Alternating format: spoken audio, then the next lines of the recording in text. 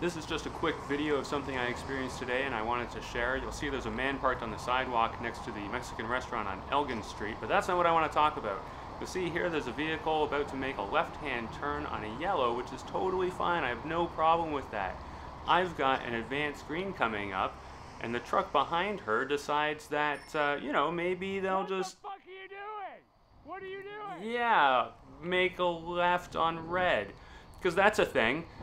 I'm starting to think that maybe our road safety messages are a little too subtle, just a little bit too clever. Maybe we need to stick to the basics, like red means don't go. Red means stop. I don't know, what do I know? I'm just a guy on a bike.